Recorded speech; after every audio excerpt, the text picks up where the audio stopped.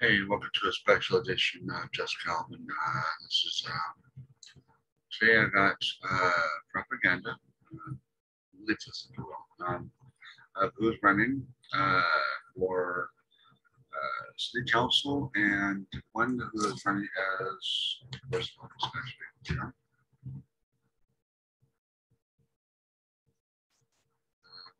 and is running for judge, a judge, I should say. I looked her up a little bit, and she has experience in nothing but prostitution and anything that basically is to punish. As far as I could look up, she doesn't have any experience with regards to defending or from looking on the other side of the fence, if you will. Nothing but prostitution and prosecuting or stuff of that nature.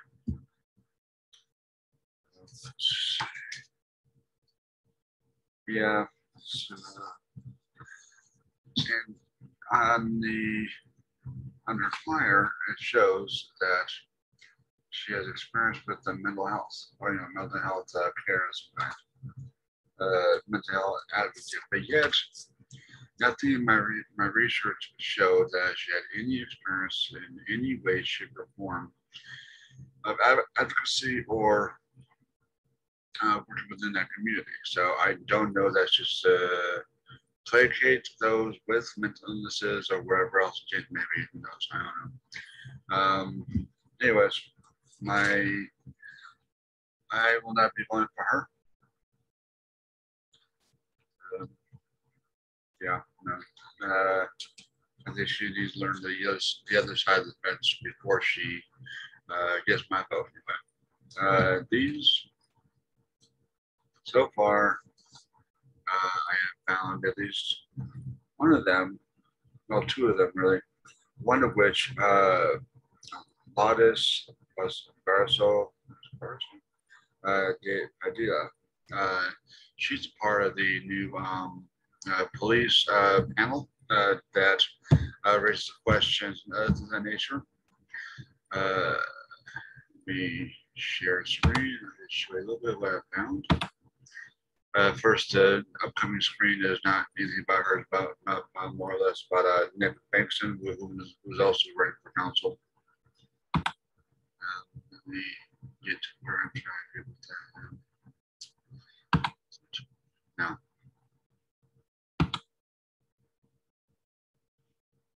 So yeah, this is the information or the information, excuse me, the place that she works at. It says it's a 501c3 nonprofit, but it's also U.S. tax exempt, which means whatever money that these people give to them, they don't have to pay tax on any part of that. Which okay, but as you can see, nothing but corporations. Obviously, there's no.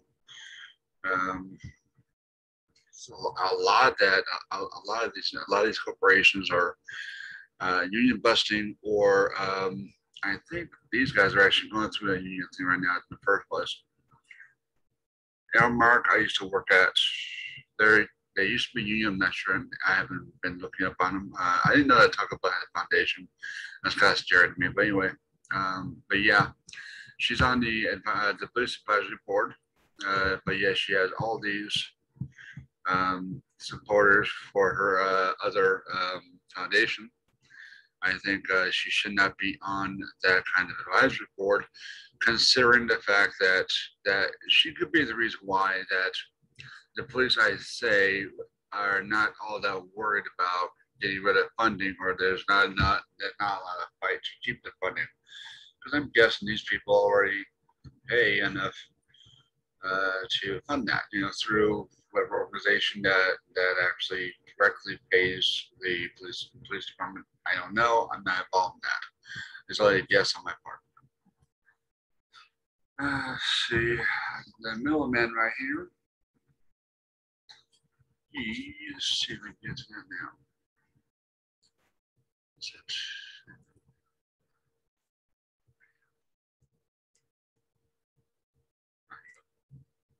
He was involved in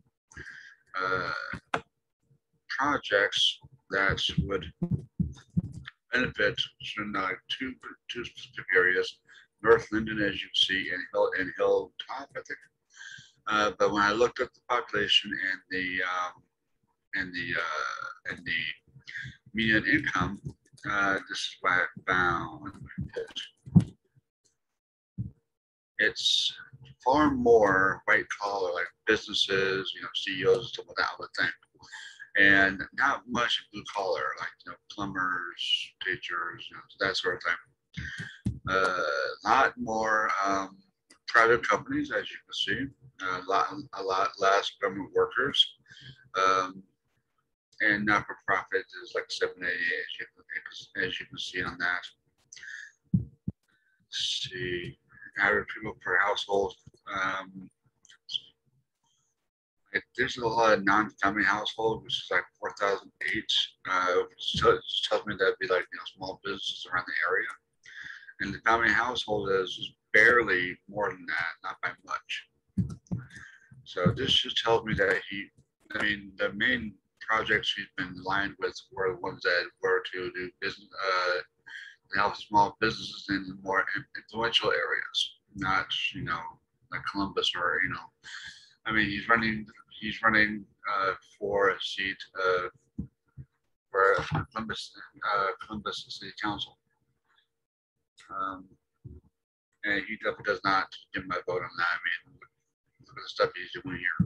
He's not creating any low-income housing. He's not creating any kind of job in that way. He's fixing up basically the well-to-do neighborhoods. There's no point of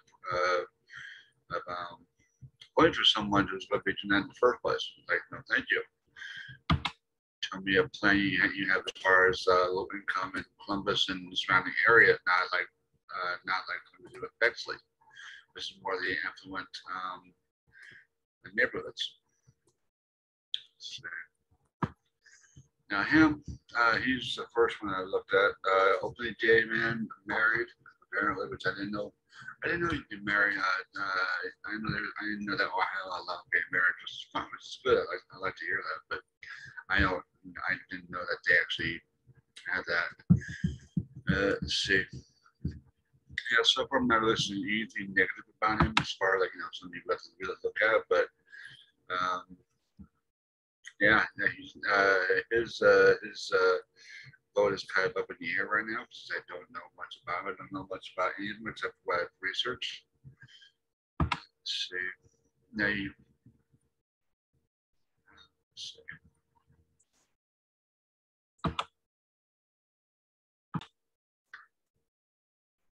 So this is the female running in the city council.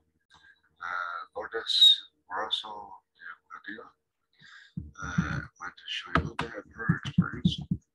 Now, as I showed you just a moment ago, she works with City Year. She's assistant director or senior vice president, site stakeholder, and other things. Let's see. It says that she has a extensive background in youth development and leadership, but as you also saw, she's a connection with a lot of corporations. I don't think any of them actually have a real community connection, except for what they have donated to various places. Let's see what else.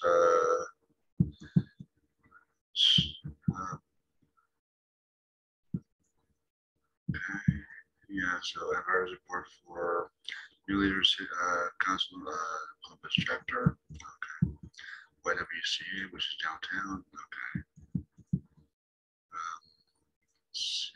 I'm not really sure who this Val Mueller is.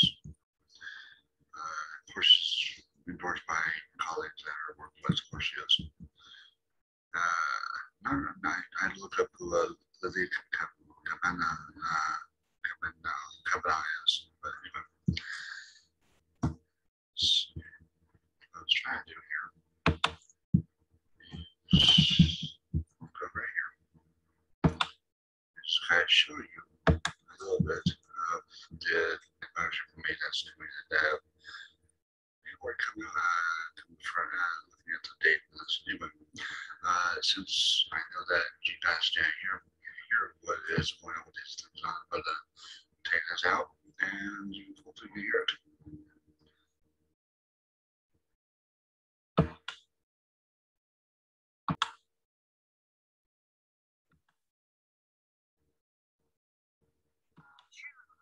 Fireway today.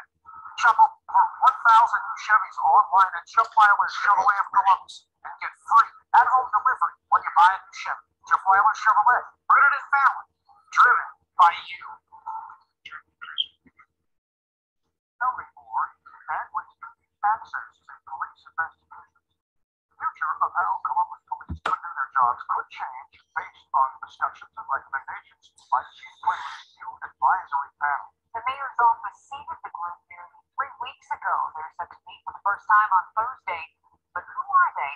How could their life experiences influence policy decisions and training protocols? Here's 6 on Your Side investigator Tara Forte.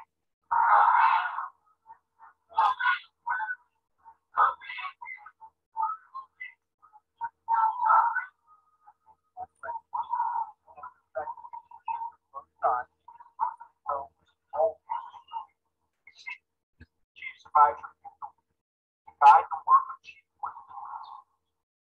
You may or may not recognize their faces. Columbus Police Chief Thomas Quinlan's new advisory panel is 14 strong with backgrounds in law, higher education, youth mentoring, and activism.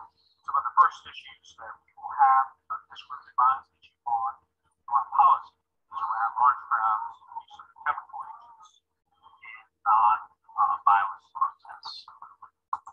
This email, obtained by ABC6 from Chief Quinlan to the panel, reveals that as members, they will have direct knowledge of pending investigations, including access to records, videos, and outcomes the public hasn't seen yet. Is it diverse enough? That's a great question. I'm not sure anything's ever diverse enough. I think it is very diverse. 6 on Your Side reached out to each member so you can get to know them a little better.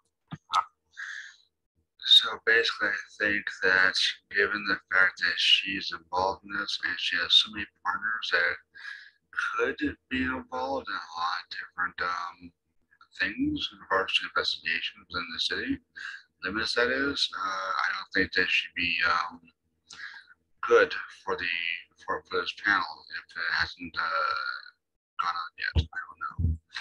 So let's look into that. But anyways, let's risk this. Opportunity I would never pass as best black man in America right now. Randall Sistrunk says his early views on police came from personal experience growing up in East Cleveland, where there were more negative than positive interactions.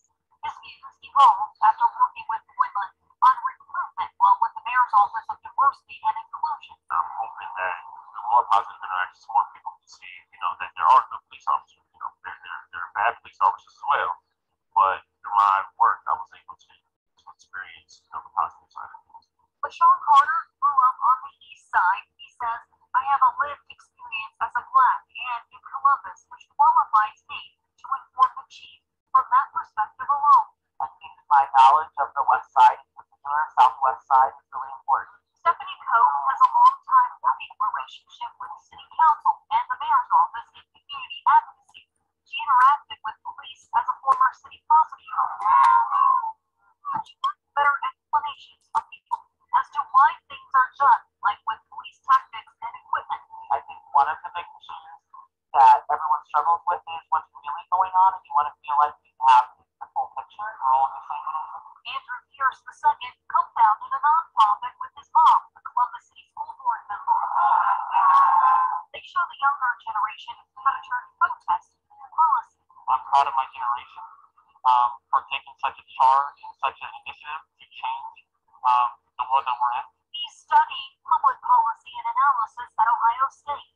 My biggest desire for this panel is that we really infuse community partnership oversight for our police department.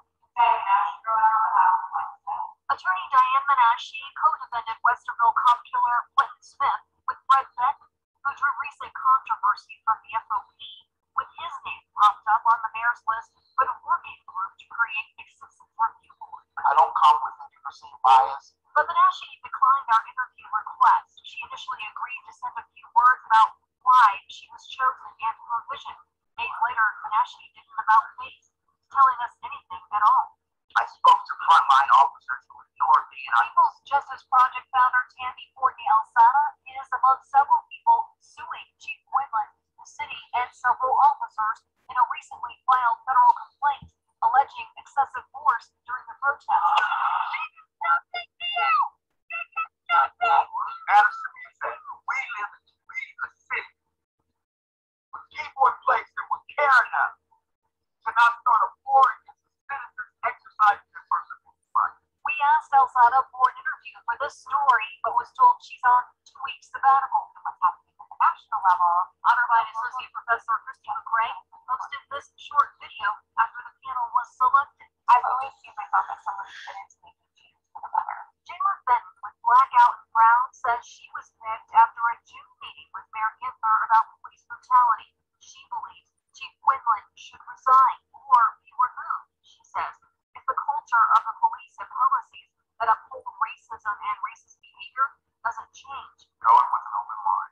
Going with kind of have a learning curve. Advice to the panel from the Berea Bell with the Franklin County Sheriff's Office. Bell helped put together their Community Advisory Council. I would expect of our advisory council to ask those important questions about what we're doing and making sure that we're doing all the right things and are there changes that are going to be made. Was it recommended that we allow Chief of Citizens Academy to get a better understanding? Well, the great thing is several of them have already been to the Citizens Academy. So that was kind of a helpful also. Columbus police say there's no record of Chief Quinlan's panel members being past Citizens Academy participants. Here says he's spoken with police sergeants to get a basic foundation of his family history. They offer guidance. My grandfather was a police officer in high school. Sistrunk would like to see teenagers have Quinlan's ear. He'll propose a youth panel and hopes to see a continued increase of minorities on the force. I think that would be receptive. Sistrunk's personal experience with police may change once again. His 10-year-old son wants to become a police officer. You know, I think ultimately if we want to see change from a community, it's going to take folks who are able to come in and put that badge on and exhibit those behaviors that we expect. So my hope is that if he does become a police officer, he's going to be one of those guys. Tara Morton is on your side.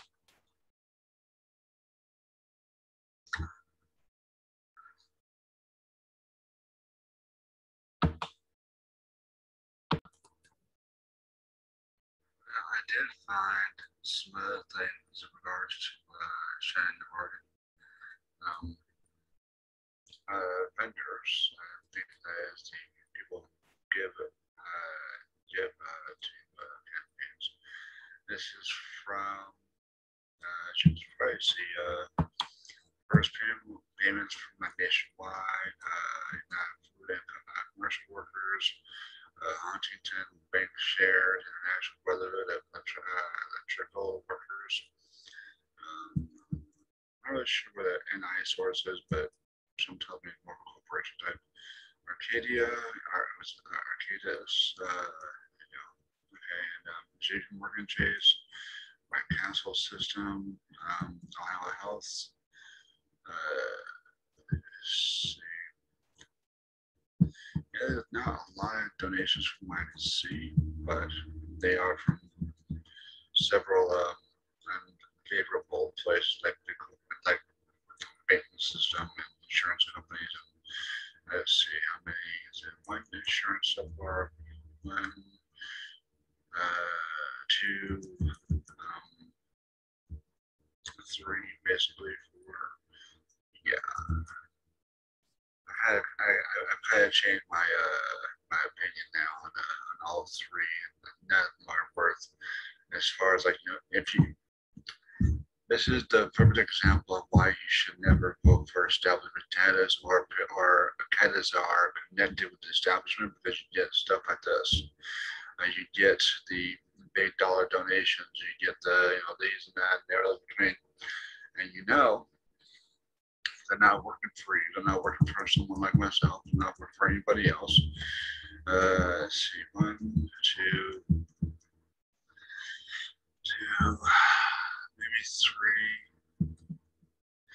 maybe 3. Yeah, it might be 3 or 4 unions compared to, I think it was like 5 or 6 different like banking or insurance companies. The only good thing about this is I believe it's about 90%, if not all, are based in Ohio, at least that. But you know, that's pretty much it. That's yeah. There's no way in heck I would vote for anybody that gets this much money or are involved in these many corporations and partnerships and all that sort of thing. To me, if you're going to be fighting for people, you have to take the people's money, not the corporation's money, not the banking system's money, or that thing. Anyway, and this would be the judge who's running for re-election. Apparently, I didn't have the opportunity to vote her down last time around, so this is her. And let's see.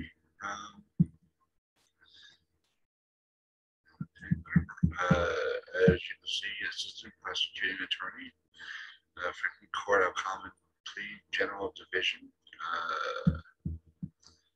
Civil Litigation Association. Let's see. Yeah, okay, so she worked in contracts towards personal injury, product liability, vaccines, medical malpractice, vaccines, worker compensation, I'm not sure about that part, employment, and general litigation. Let's see. Okay. Volunteer, let's see, meeting crew. In this role, she volunteered for many people, different organizations as a group. The last volunteer opportunity was to take cookies for the Ronald McDonald House. Okay, so the last thing she did was take cookies to someone, or someone's, I should say. Let's see.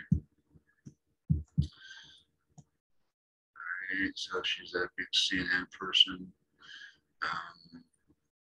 She has an interest in young professionals, right? Anyway,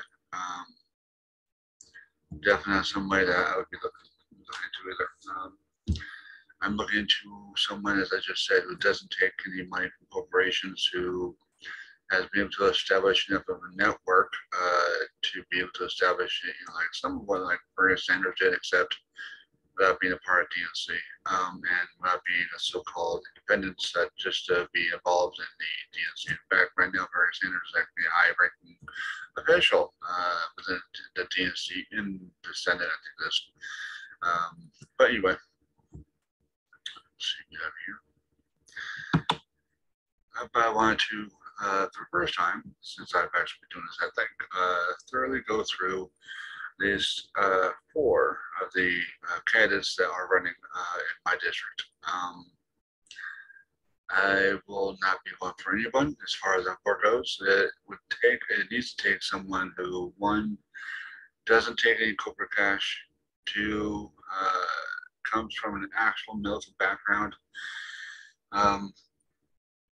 Like, you know, if you're for Medicare for All, you have to have a background in knowing about medical insurance and all that, and knowing what it takes to go through that process and how Medicare for All would actually benefit from that, kind of, as far as that part goes. Anyway,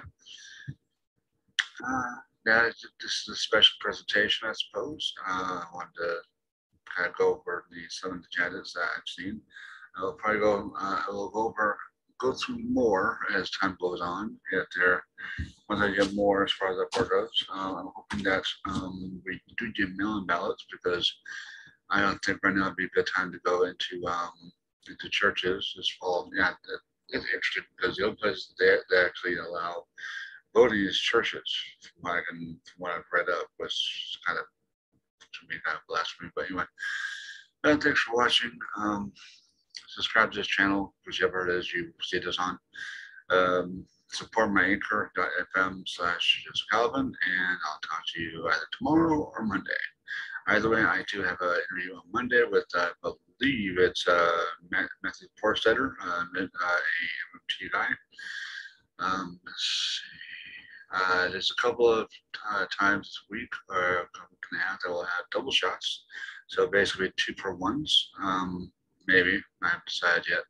But on the 27th, I have a Green Party candidate, and I have I guess you can say Green Party activist. Anyways, thanks for listening or watching, and peace out for now. I'll talk to you tomorrow, possibly.